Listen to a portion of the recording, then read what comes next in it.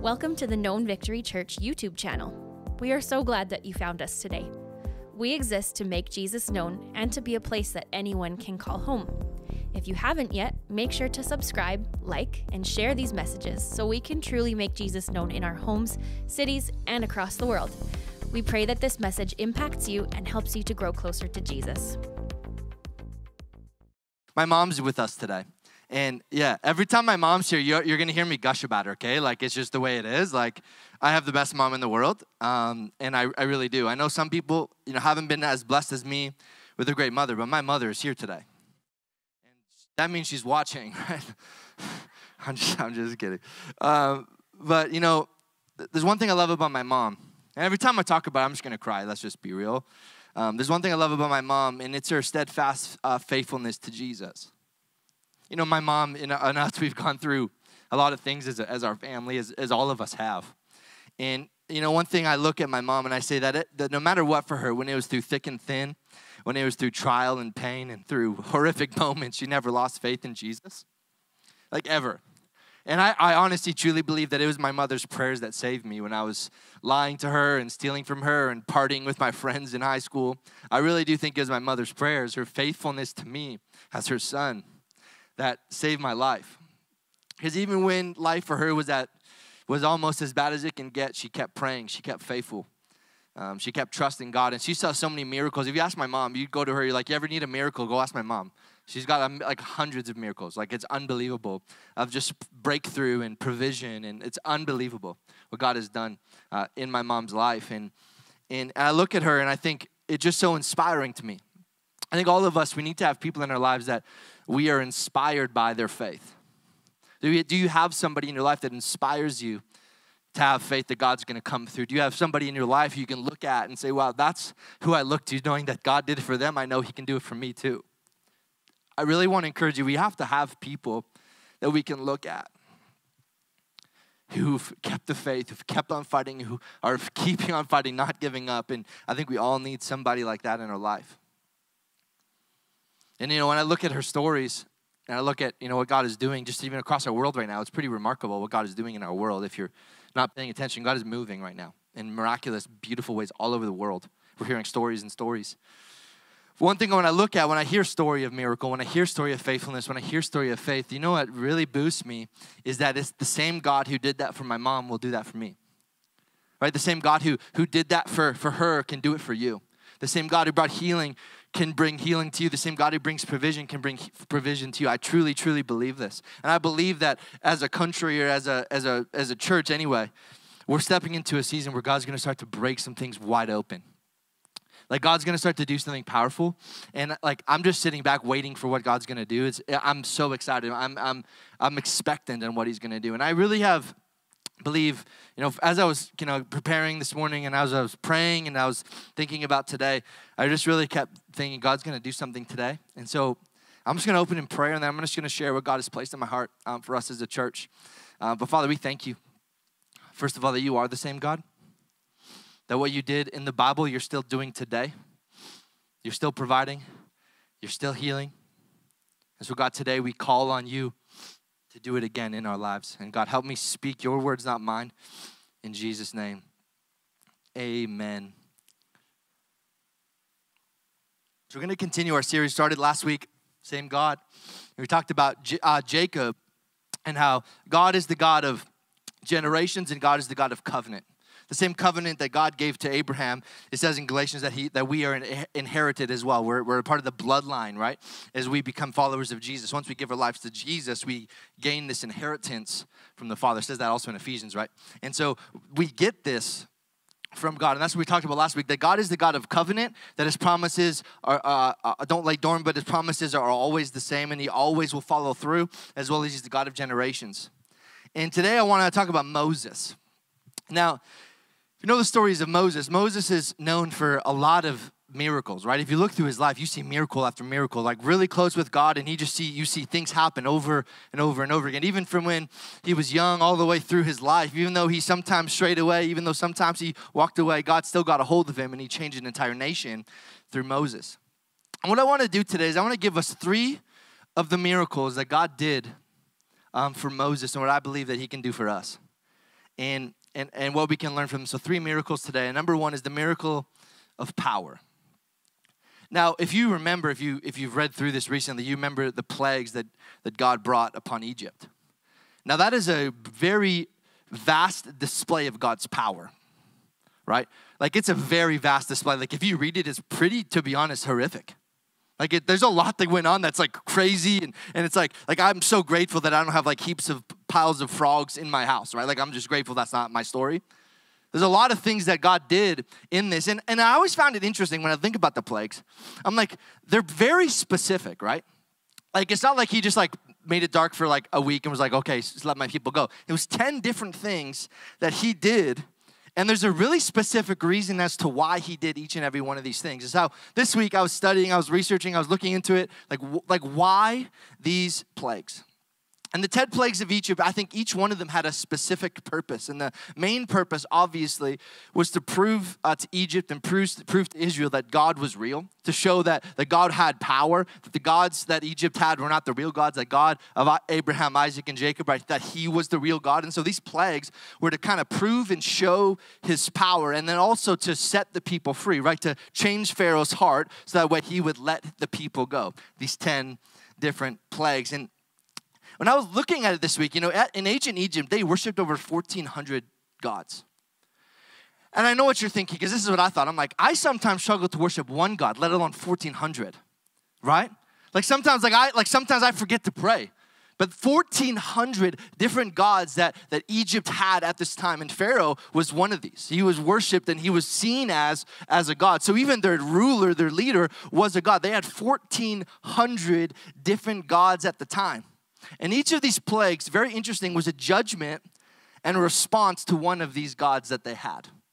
And so I want to read this, and this is in Exodus chapter 7. And I want to encourage you to read through this week if you have some time, Exodus 7 and all the way through. But this is what it says. This is when Moses goes to Pharaoh. He says this, "Then the Lord said to Moses and Aaron, Pharaoh will demand, 'Show me a miracle.' And when he does this, say to Aaron, 'Take your staff and throw it down in front of Pharaoh, and it will become a serpent.' So Moses and Aaron went to Pharaoh and did what the Lord had commanded them.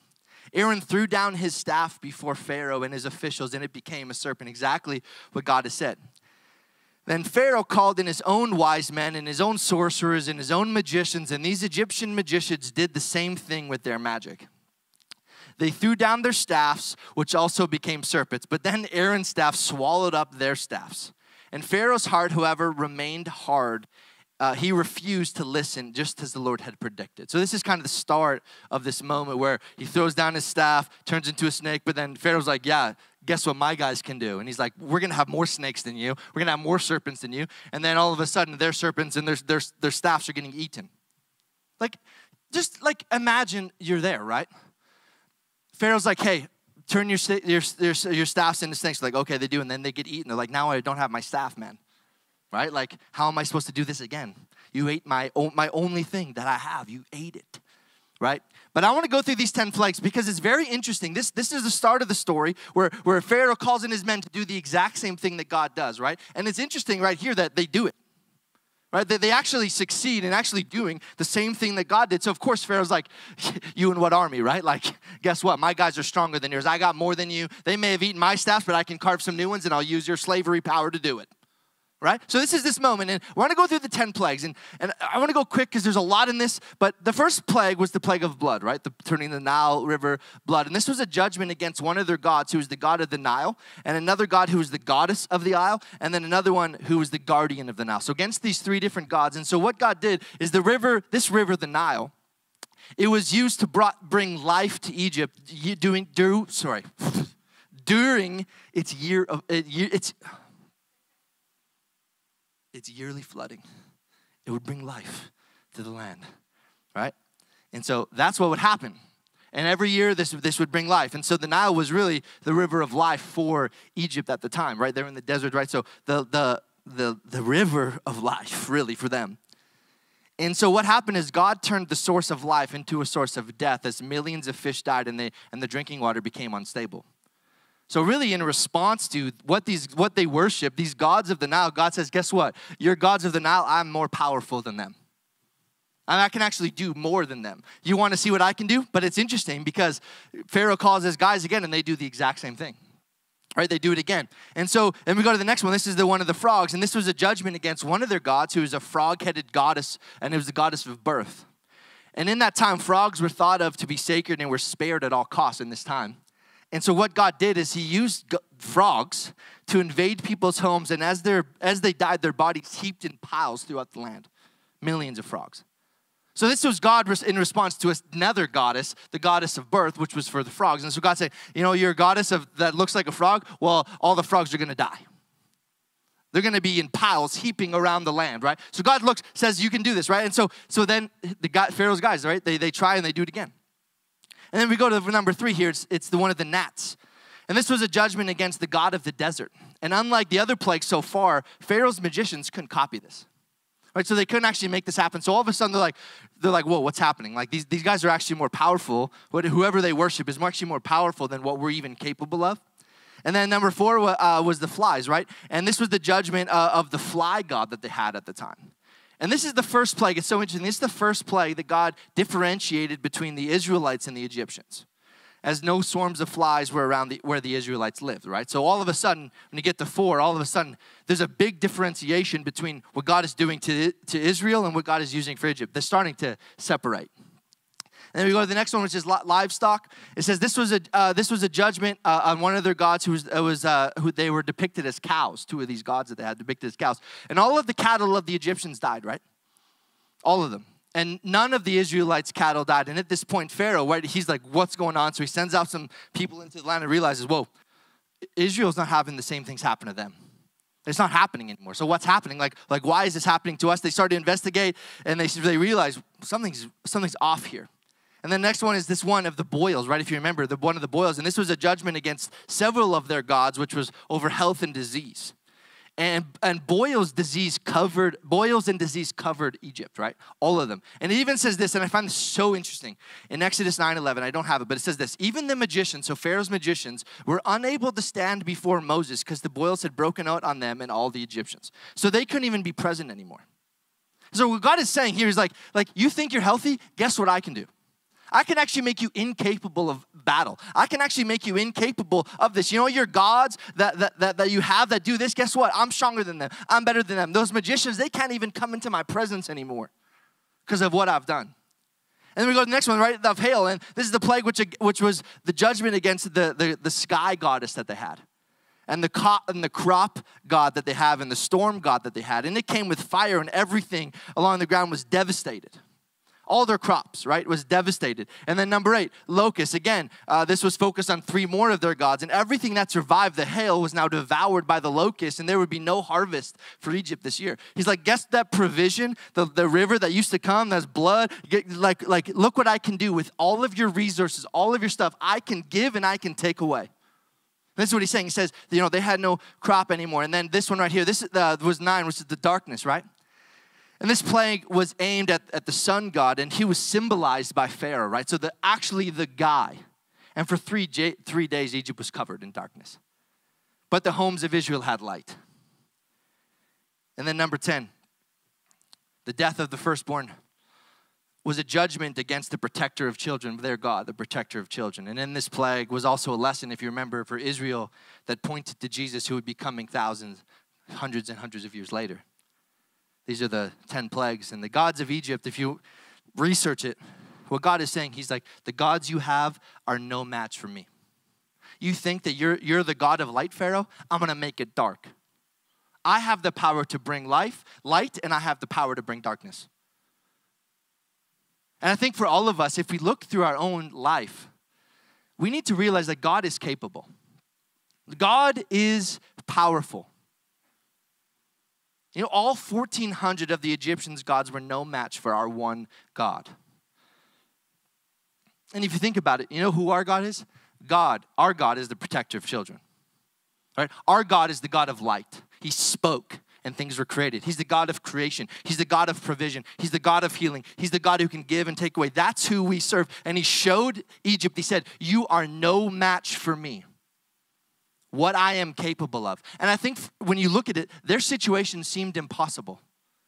right? They had been in slavery. They were being overworked. They were hungry. Like there was a lot happening for them, and they were really desperately, really, really struggling. And then God shows up and goes, look how powerful I am. Look what I'm about to do in your life. Miracle after miracle after miracle. It's dark in the land, but Israel had light. The swarms of flies didn't come to them. Their cattle survived. Like God was moving in a powerful, powerful way. Our God is the true God of life and death. And of light and of health and of creation and of beauty and of the sky and of the earth. That's who we serve. And he's still on the throne. And we need to start acting like he's still on the throne. The power that God did this, it's still alive today, right? It says the power that raised Jesus from the dead lives inside of us, those who give our lives to Jesus. Yet some of us are walking around as if we have no power. We're walking around as so timid. We're like, I don't even know if I want to share Jesus with my neighbor because what if they hate me? It's like we need to start walking in the courage that miracles bring and the faith that miracles can bring. That same power lives in us today. We need to start actually acting like it and start walking as if we have that power. Even Pharaoh, who was considered a god, was no match for the true God. And in Psalm 103, and I want you to never forget this, Psalm 103:19 says this, the Lord has made the heavens He has made the heavens his throne, and there he rules over everything. Everything he rules over. You know, he doesn't just rule over your business. He doesn't just rule over your family. He doesn't just rule over our church. He rules over everything. That is who we serve. When you were looking for breakthrough, it might seem insurmountable what's in front of you. It might seem so challenging and it might seem so tough, and it probably is. As we know as human beings, life is hard. Life isn't always easy. Life isn't always spectacular. Sometimes life is mundane and boring when we just go through the motions and we're like, I don't know if I can keep on going, but we have to know who our God is and what he is capable of. Matthew 19:26 says this, Jesus looked at them intently and said, humanly speaking, it is impossible. But with God, everything is possible. Do you know what's impossible? The situation in front of you is impossible if you try to do it on your own. Yeah, the debt you have, you're probably not going to be able to pay it off by yourself. The situation in front of you might seem impossible, but with God, everything is possible. Everything. Everything. What you're going through, I know it seems hard and it really is hard, but bring God into it and then peace will come and it will replace panic. Let God's peace reign over you. The same God who proved his power then can do it again today. The same God who brought the miracles then today, he is still powerful today. He is still working today. He is still moving today. The problem that you have, the pain, the fear that you're experiencing, it's not news to him. It's not like he's surprised by it. It might break his heart, but it doesn't surprise him. He says, trust me. Right? Do you know what some of the most painful words God says to me is? Trust me. Right? Like, I'm like, yeah, but like, give me a sign, right? Like, prove it. He's like, trust me. I'm like, all right. So sometimes, I don't know if you feel like this, but I feel like I'm standing on the edge of a cliff with a bungee cord, and he's like, jump. I'm like, no chance, bro. He's like, just do it. I'm like, no. He's like, trust me. I'm like, but it's just an elastic band. Like, I'm not going to be okay. He's like, trust me. You know, the hardest words for him to say is trust me, but the most freeing words are also trust me. Because then we give up and we say, God, I trust you. And I'm going to take the step, even though it's dark, even though it's scary, even though it's painful, I'm going to walk into what's next for me. And I trust you with my future. Trust him with your life. That's what we have to do. Understand his power, but then trust him to follow through. Your life gains meaning in the capable hands of God. Right? God proved this power through these 10 plagues, and he really proved this power in a bigger way than I think even we fully get. Like, he was proving to Egypt, your gods mean nothing. Like, literally nothing. Like, your Pharaoh, the guy you worship, the guy who's your leader, it's dark now. His power's gone. If you read through the scriptures, you'll see moment after moment of God showing humanity his love and his power. And it's often when people's hearts were hardened towards them. Oftentimes you see this hardened towards him, and he starts to show up in mighty and powerful ways. So that's number one. Miracle number two is the miracle of a way. You know, I think this is the most iconic moment in Moses' story. And I think, we see this moment, when he stands over the sea and parts and they walk across on dry land, right? The most powerful moment in Moses' life. There's one time I went to, my family's from Montreal. And so we went to Montreal and we decided one day we were going to go to Quebec City. Have you ever been to Quebec City? Such a beautiful city. Old, like if you feel like you're in Europe, like the old roads and like, it's beautiful. But I was asked to drive while we were in Quebec City. Now, one thing you need to understand about Quebec City is that it's not English, right? And so every sign is not in English. I don't speak French. My family's French. I know how to say bonjour, right? Like that's the limit of my capabilities. I speak more Spanish than French, like for real. And so and then it's dark all of a sudden, right? So it's dark. It's French, and then it's literally downpouring. Like pouring rain, like torrential downpour, like I'm not joking. Like I don't know if I've ever seen a storm this bad, right? And so I'm driving, and just real quick, I was driving a standard car for the first time in like 6 years, right? And if you've ever been to an old city, the roads are kind of small. Like they didn't think about the big cars we have today when they made them, right? And so Beth and I were like, I know, we're looking for parking. So we see and we're like, oh, perfect, turn right here. We turn right, we get down the dead end. It's a hill like this. I'm not kidding you. Like this is a true story. And so it's pouring rain, it's pitch black. I'm in a manual car like this, have to reverse back up a hill in pitch black. It's French. Beth's crying, I'm crying. Like I'm telling you, I don't know if I've been more stressed out. This is a true story. Like we're so stressed out. I'm trying to reverse up. I may have wrecked the clutch. I'm not sure yet. I don't know. But I stall. I'm like going backwards. We're so panicked. We're so freaked out. And we're just going and we're going. And all of a sudden, finally we make it up. And I don't even remember that part because I think I was just so much stress. I think I probably laughed or cried again. I don't remember.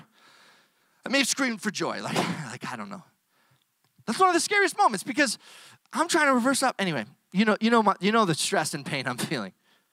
But the thing is about God is that no matter what situation we find ourselves in, there's always a way out. You know what's so powerful about God? Even if we're the one who dug the hole, there's still a way out. He'll throw us the rope.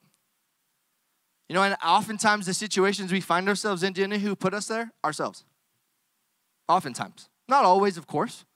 But oftentimes, the decisions we make, the choices we make, we're just digging a hole. And God's like, hey, I'm right here. We're like, no, give me a minute. Wait till I'm 30, right? And keep going. Like, we just keep digging the hole. It's like, no, there's always, always, always, always a way out for you. I truly believe this. And this is exactly what Israel experienced in Exodus 14, verse 21. It says this. Then Moses raised his hand over the sea, and the Lord opened up a path through the water with a strong east wind.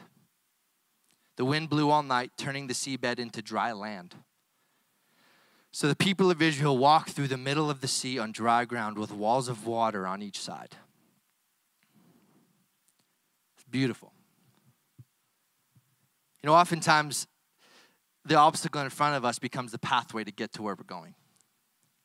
I think oftentimes we try and go around, right? We try and make our own way. We're like, well, let me craft a boat first. I know, yeah, let's build an ark. Right? Let's try to build an ark. Maybe that'll work, right? We always try and make our own way around. God's like, yo, trust me. God makes a way always when there is no way. Do you know what a lot of us were experiencing right now? A situation where we feel like there's no way out. We feel like we're trapped. We feel like we're stuck. We feel like we can't keep going. We feel like we can't. God's like, trust me, there is a way. I'm about to create a way in the middle of the wilderness, right? I'm about to make a way in the middle of the sea. In Isaiah 43, says this, verse 16 and 19. I am the Lord who opened a way through the waters, making a dry path through the sea. I called forth the mighty chariots of Egypt with all of its chariots and horses. I drew them beneath the waves, and they drowned. Their lives snuffed out like a smoldering candle wick. But forget all that. It is nothing compared to what I'm going to do. For I am about to do something new. See, I have already begun. Do you not see it? I will make a pathway through the wilderness. I will create rivers through the dry wasteland. He says, but forget all that. Why? Because what's about to come is even more powerful. The situation in front of you, the sea in front of you, the mountain in front of you, just sit back and watch what God's about to do. He says, do you not see it? And some of us, we don't see the way. Why? Because we're trying our hardest to make our own way. We're not even looking and paying attention to what God is saying to us.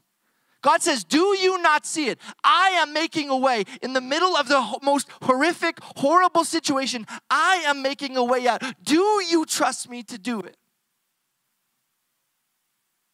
You know, I know your situation is unbearable. I know you might feel like there's no light at the end of the tunnel. You just feel like you're walking in complete darkness. All you see around you is water and no land inside. I know that's where a lot of us are right now. And this is at where Moses writes, right? He's at a crossroads. Turn back. Sees here, what do we do? Turn back. I'm for sure going to die. Through me, it became dark and I killed the Pharaoh's son. Like, not a good look for me. Turn back or face what's in front of us. What would you do? Some of us, the past, even as painful as it was, is more attractive than the future. Why? Because we've already put in the work in the past, right? Like, I was tired after I did that. I don't want to do it again. Exodus 14. As Pharaoh approached, the people of Israel looked up and panicked when they saw the Egyptians overtaking them. They cried out to the Lord and they said to Moses, why did you bring us out of here to die in the wilderness? Weren't there enough graves for us in Egypt? What have you done to us? Why did you make us leave Egypt? Didn't we tell you that this would happen while we were still in Egypt? We said, leave us alone. Let us be slaves to the Egyptians. It's better for us to be a slave in Egypt than a corpse in the wilderness. You know, the way that God creates might not be beautiful. The way out might not be a ladder into the heavens. It's going to be hard. And I think these questions are the same questions we ask. Really, they're asking Moses, but they're really asking God. Why did you bring us here to die? What have you done to us? Why did you make us leave Egypt? Why did you make me leave my job there? This is way harder. Why did you make me go through this? Why are you taking me away? Why, God? We have that question a lot. Why? We all want to know why. Then verse 13, Moses told the people, don't be afraid. Just stand still and watch. Don't do anything. The Lord will rescue you today. The Egyptians you see today will never be seen again. Again, they were still alive. They got crushed by the waves. But verse 14, the Lord himself will fight for you. Just stay calm. You know, they're sending an army. You can imagine the ground shaking as horses and chariots and people are coming. And they're trapped. They don't have, they're trapped. There's no way. You know, they feel their enemy is inches away from taking their life, moments away. But this is what Moses says. Stay calm. You know, the best thing to do when there's chaos, the best thing to do when you don't know what to do, the best thing to do when fear is present, the best thing to do when you're in a situation or a circumstance that you hate, stay calm. The best thing to do when you get a tough diagnosis, breathe. And know that God's got you. He has you. He's got you. He will never leave you or forsake you. Even if you run away. Even if your faith is little and your fear is great. Breathe. He's still working today. He's still moving today. You know, the problem or the pain, the fear that you're experiencing, he wants to be a part of it. And that's the thing I don't really understand why, but God says, I want to carry that for you. Like, if you really think about it, like, who does that? Like, who as a leader, as a God, as a ghost, and says, I'm going to carry that for you so that you don't have to. And all he says to do, he says, don't even lift a finger. Just breathe. Stay calm. Breathe. He's still working today. And I believe that God is still in the business of making a way out of a situation. And our role, our responsibility is to stay steadfast and faithful and keep on going. James 1:12, right? Blessed is the man who remains steadfast under trial. For when he has stood the test, he will receive the crown of life, which God has promised to those who love him. You know, storms and trials will come. You know, they're just a part of being a human being. The storms will come, right? Even the first of some of the plagues, right? Egypt experienced, or Israel experienced them. The storms are coming.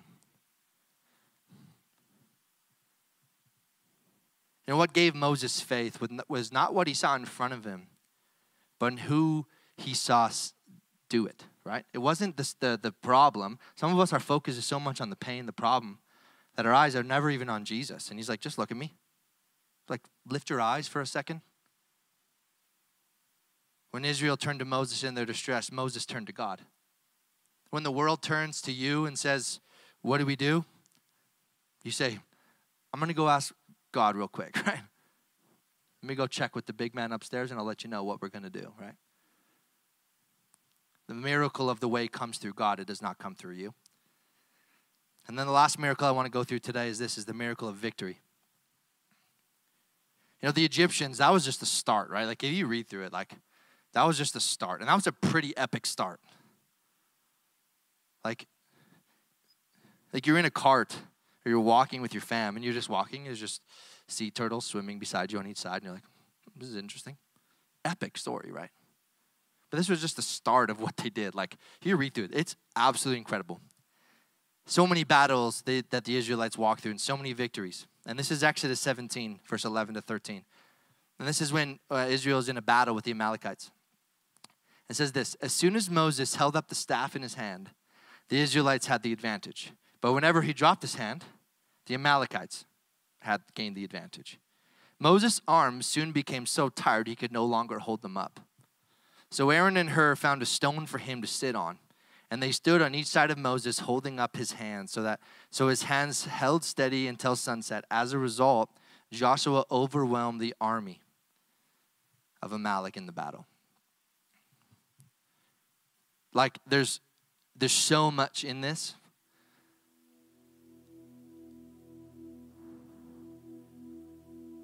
But God is the God of victory.